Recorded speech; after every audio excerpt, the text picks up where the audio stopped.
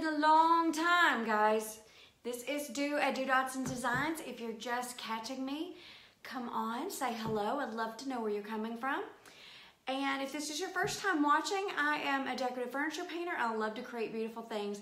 And tonight, I need a little paint therapy. I have been away from my office, away from painting for like a week. I've been on a really large job doing photography, and I just got back in late Saturday night, so catching up on the business end of it. But tonight I wanted to come on and paint a book. Hey Tammy, how are you? Good to see you on. I thought I'd come on and just paint a book. I posted Saturday night when I came in, I was gonna paint a book, and somebody messaged me and said, why would you paint a book? Why are you gonna destroy a book? And I'm like, no, we're not gonna destroy a book. Hey Sandra, hey girl, good to see you. I haven't seen you in a long time. Pardon me, I still have this cough. I've got leftover flu stuff going on. But no, what I like to do is I'll take a book. Pardon me, I'll try not to cough on you guys tonight. I like to take books. I like to take old cabinet doors. I like to take anything that's flat and I'll paint it. And not just paint, but I'll actually use it as like my practice, I guess you would call it, because this can mimic a piece of furniture. And you know, when you have a piece of furniture and you're sitting down and you're painting it, you're not always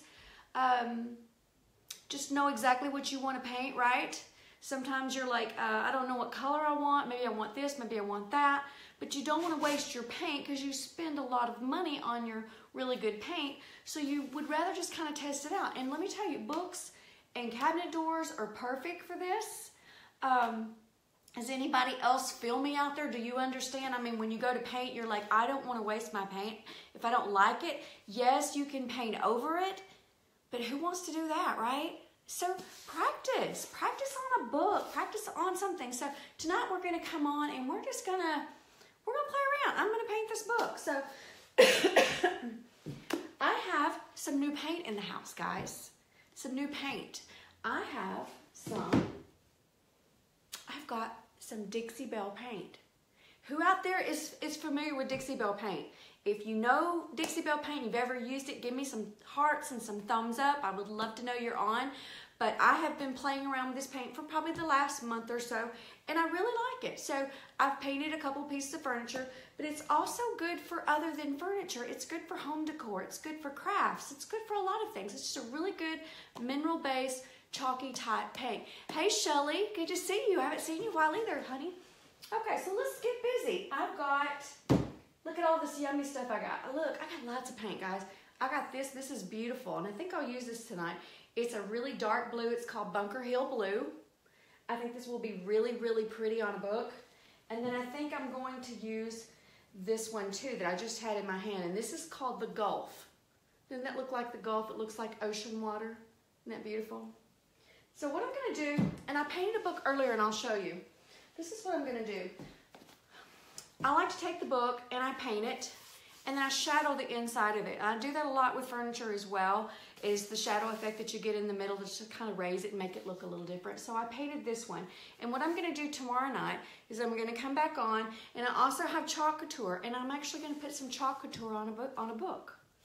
You know, why can't you use an old book, repurpose a book that's been laying around that nobody wants? I have a whole bag of books that have water damage that nobody can use, and they were going to be thrown away, and I rescued them. So I'm not destroying the inside of the book. The book is still fine. I'm just painting the outside of it for decor or for a sign. And I have a cute little stand that I can set this in and paint some Chalk Couture on top of that and have a cute little sign, right? It's cute. All right, well, let's get started. I'm not seeing a lot of comments, but guess what? Hey, Shirley, I see you. I'm out in the studio. My Wi-Fi's not really good tonight. We've got a lot of wind and looks like a little shower or something that's coming up, so we might do that. So, okay, I have this book, and it's blue already, which I thought would be perfect for the blue. So we're going to paint this a blue. But before I actually paint the book blue, because I'm going to paint the whole base of it, I'm going to paint the inside first. We're going to do a shadow effect, okay? So I'm going to take this color, which is called the Gulf, and I'm going to shake it up first. Dixie Belle Paint, all you have to do is just give it a quick shake. It's mixed well and you can go ahead and use it. Okay.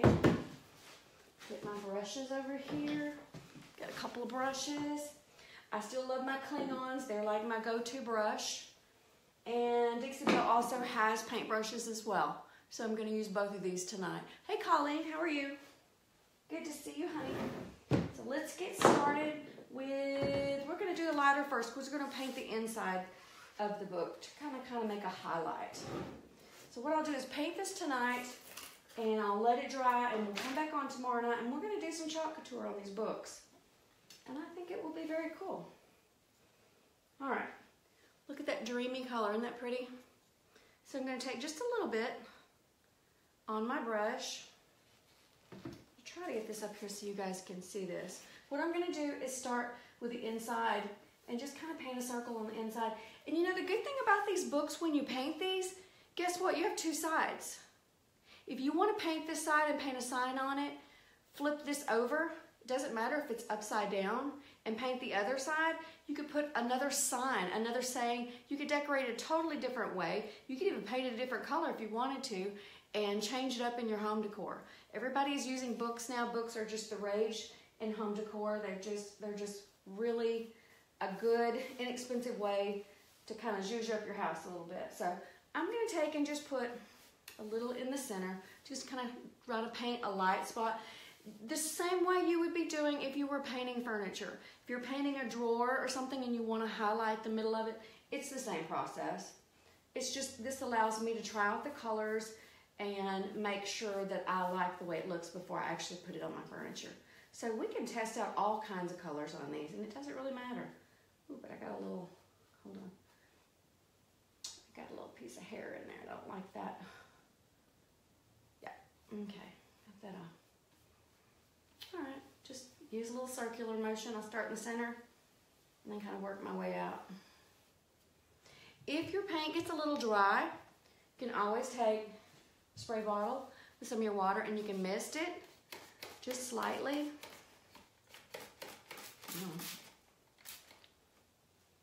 And you're going to dampen it and then your paint will flow again.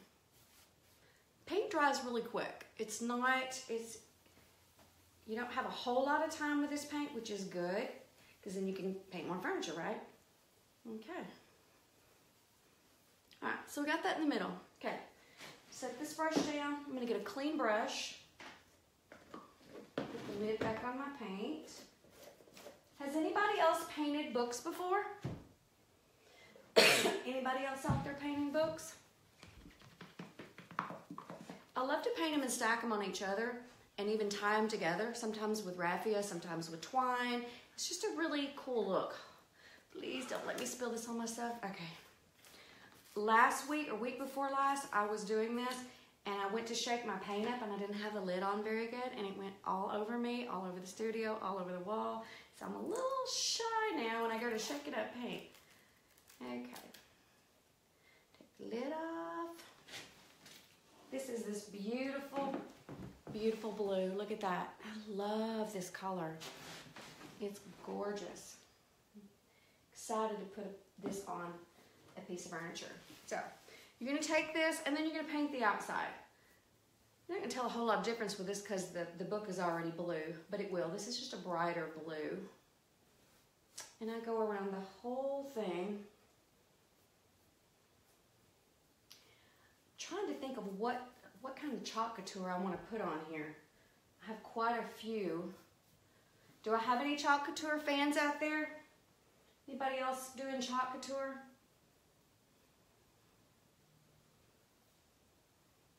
Okay. I'm going to paint the binder.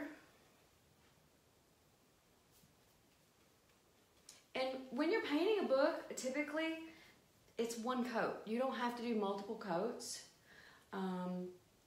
And after I get it painted and it dries, I will wax over it because that's something you want to do for Chalk Couture too, is be sure that you wax over that so that your Chalk Couture doesn't peel your paint off.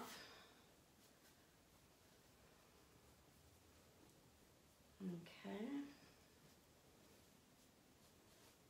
This is going to be really easy to paint because, like I said, the book is already blue. so it's not going to show a whole lot. And that's good. It's kind of drying up a little bit. I'm going to get some water and I'm going to mist over this. And that will help me blend. And I'm going to take, you can either take your dark or your light and do your blending. I think I'm going to use a little of both. I'm going to start, let me see. I'm going to start with my dark and I'm going to kind of work in. Let me get that water spread around. Just kind of blend it. And I'm going to kind of blend it in. Okay, all right. And then I'm going to get my the lighter brush. Let me spray it again. It's drying pretty quickly. Hold on.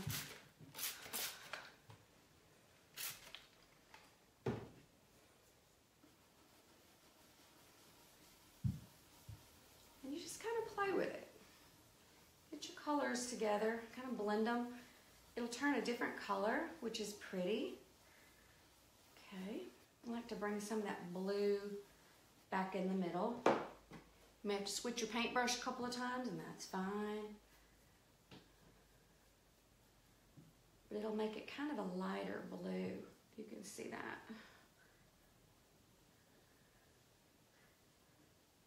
This is just fun stuff, guys. You know, you don't have to worry about painting this and messing it up because it's a book. It's you know, it's okay. And I've got a couple of little brushes strokes in there. Let me get those out. Okay, so let's clean that up. Get some more water on it because it dries really quick. You could use these to practice your techniques for the drip techniques. It's super easy to do that too. You see how that's going? And those colors are kind of blending together.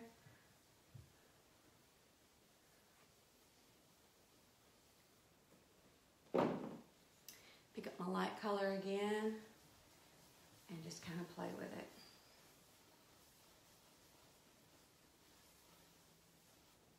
I think I'm almost done.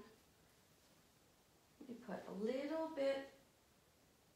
I'm gonna dab a little bit more blue on here because it's getting a little light and I really want a little more blue. So you can go back in your paint and add more. It's just a process, guys. You just play with it. And this is what is so fun about using this, is that you can't mess it up because it's a book.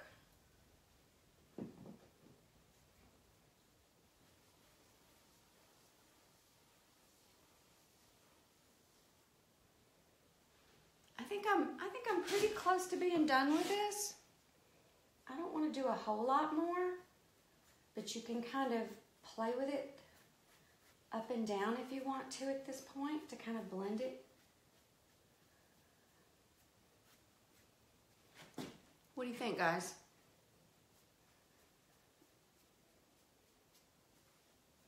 Just play. Play with it to your heart's content until you're ready to stop. I kind of like the way that looks. I like it because it's kind of lighter in the middle and it's darker on the outside. I'm going to let this dry, and if you wanted to, you could take a heat gun and speed up the process a little bit, dry it really good, and then you can go ahead and do some other cool techniques. I think I will probably tomorrow night. I don't know if we'll do Chalk Couture tomorrow night. I may come on and show you how to do a little distressing with this. Not the typical distressing where you sand it, not the typical distressing where you wet distress it, but actually to distress it with actual paint. And that's where you'll take a brush and then you can lay on the sides and you can kind of make it look like there's paint underneath that have kind of chipped off. So I think that's what we'll do tomorrow night, is come back on and I'll show you how to do that. It's really a cool, easy technique that you can do to furniture as well. If you don't like the distressing, the sanding, it's a lot of hard work. You can take your paintbrush and make it look a little bit like it's aged and distressed. So that's my book. I'm gonna go ahead and let this dry, and I'm gonna pop off here and tell y'all to have a great night, and we will pop on tomorrow night, probably about the same time, 9 o'clock-ish, something like that, after I've got all my work done and I just want to come and do a little bit of therapy. If you have any questions or you want to know about the paint, I'll put a link into the Dixie Belle Paint if you want to go and look at all the yummy colors. There's just tons. Hold on, let me see if I can find my can see there's tons of colors that you can choose from. And they carry a lot of different products. And they also carry the patina paint, which is really cool. It's the old rusty paint and the copper and all that cool stuff. So it's really super fun. So I'm gonna let you go, and we will be back tomorrow, and we'll finish and do a little more painting on this book. And I'll probably finish up another one and then do some Chalk Couture too, just so that you get a little bit of both. So y'all have a great night, and we'll talk to you soon. Bye.